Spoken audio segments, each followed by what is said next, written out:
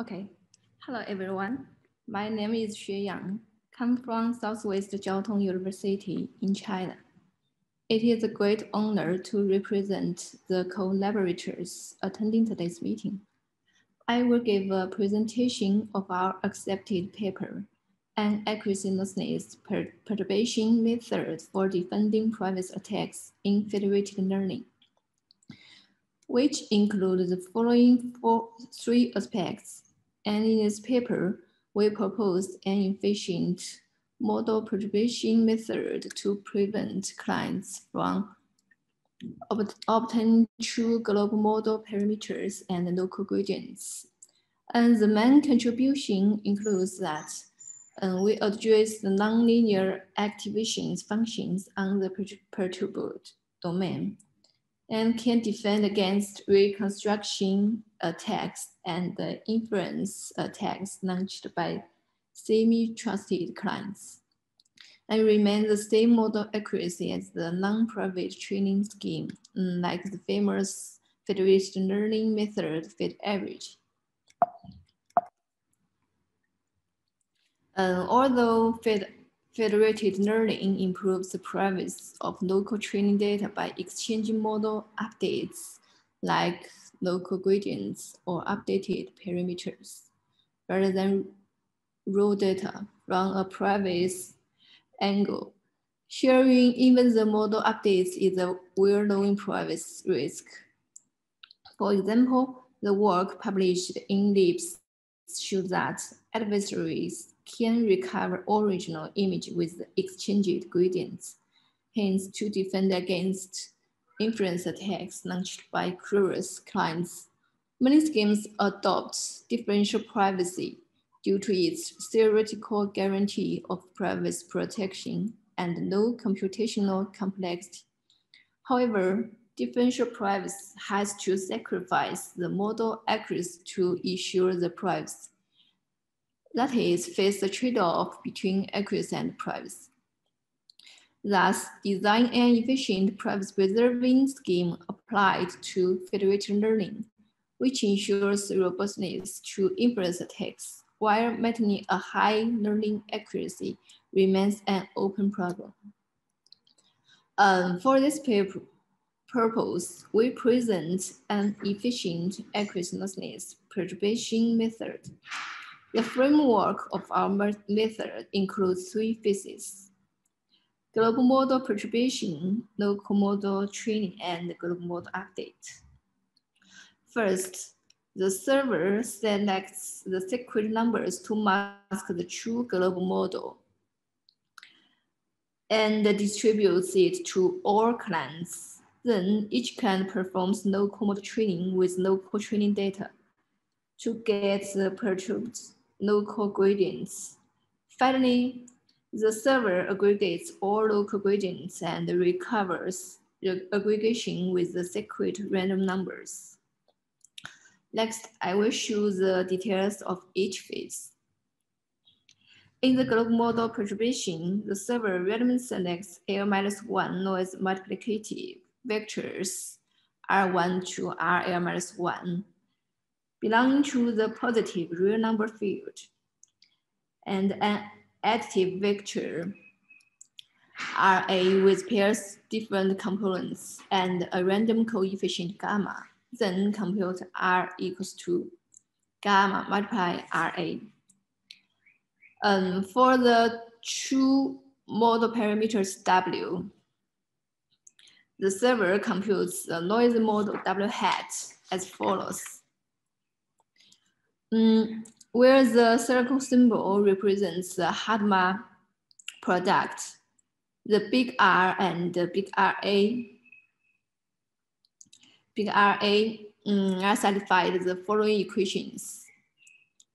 Finally, the server keeps R1 to RL-1 and gamma secret and send the W hat and RA to all clients. Then each client performs local model training like the normal deep model training process. For our design, the noise output Y hat and the true output Y satisfies these equations. And due to the noise output, the MSE loss is changed to the noise MSE, and thus the gradients are satisfied with lemma 2. And note that delta and beta are computed by clients. Finally, each client CK computes the average local gradients for mini batch and the corresponding to noisy terms, delta and beta. After that, each client uploads the average local gradients and two noisy terms to the server. After receiving the uploads, the server first performs aggregated operation and recovers the true aggregation based on zero true. The server uses the secret noise RL, gamma, and V, and performs these equations to recover the true aggregation. And then the server updates the current globe model for the next iterations. And in order to show the efficiency of our method, we conduct extensive experiments in terms of learning accuracy and inference defenses.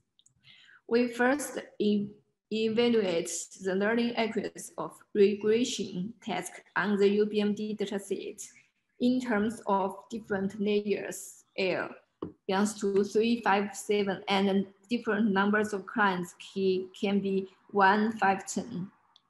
And table 1 shows results of these schemes for the final convergent model. Fit average is a non-private federated learning method, and the other three use a different defense method to perform the private.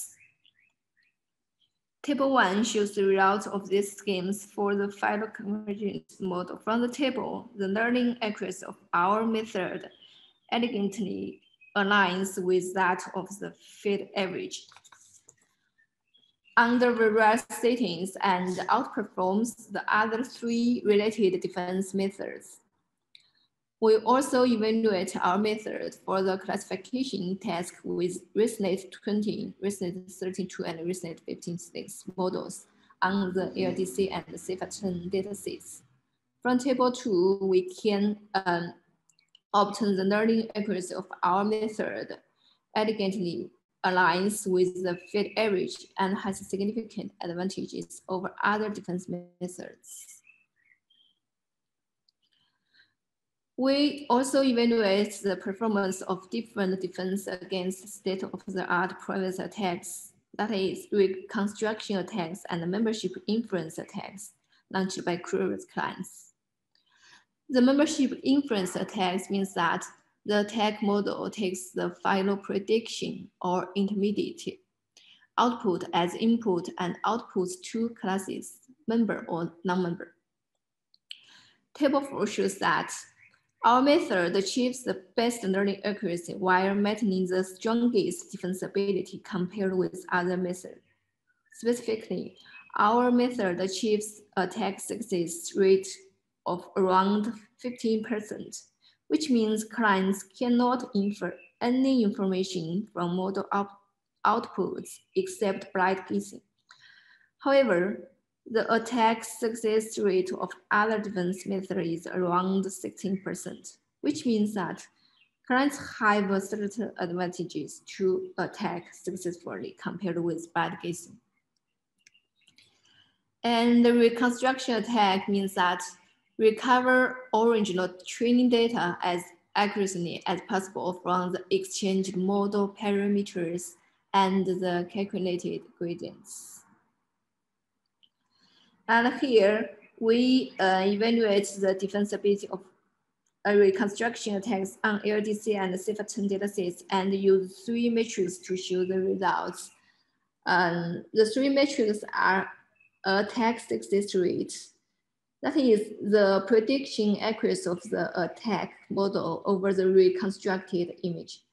And the feature distance, between the reconstructed image and the centroid of the target class, and the key nearest neighborhood distance, which means that the L2 distance of the closest data point from the training state to the reconstructed image. And from the table 5, we can show that our method achieves dominant advantage in all three metrics compared with field average, PPDL, SPN, and DBCL. This is my presentation. Thank you for your listening. All right, thank you. Shay, am I right? Am I pronouncing correctly? Right. Yeah. Any questions from the audience? Hi, Shu. I have a question. Yeah, thanks for your presentation. I just could you please go back to the page 9? I just want to make sure the local training. What was it? Did you do in the local training? Okay. Sorry, I will open it.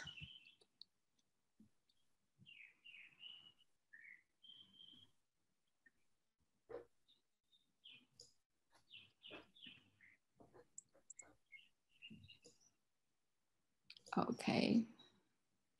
Sorry, I'm sorry. I didn't mean the paper. I mean the slides.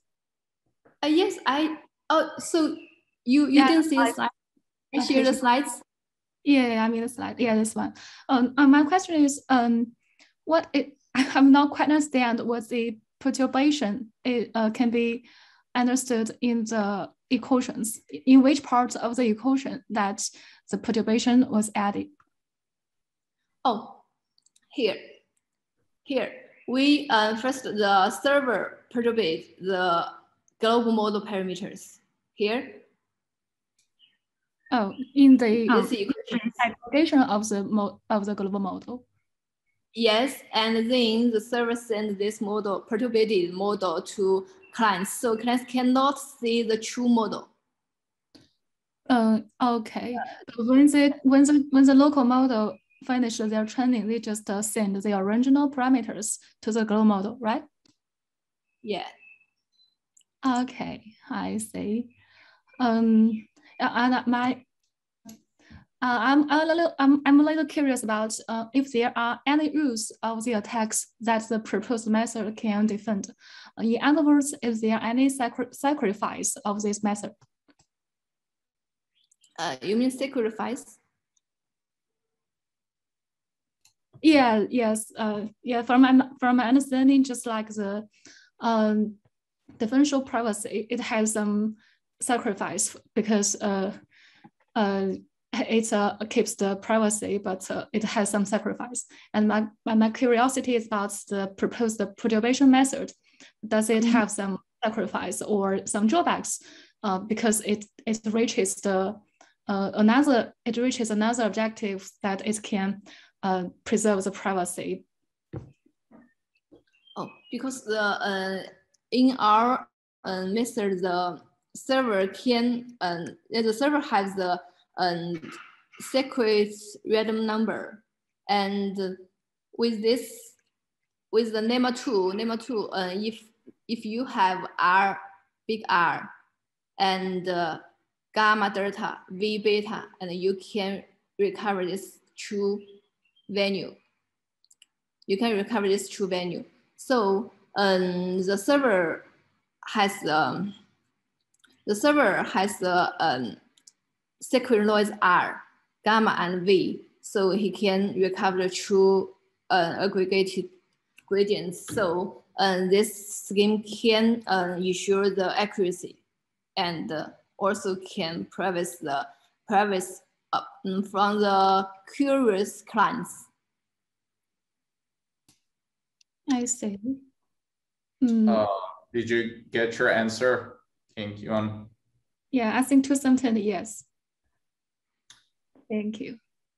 But really, but sorry, I want to query about what is the drawbacks of this method.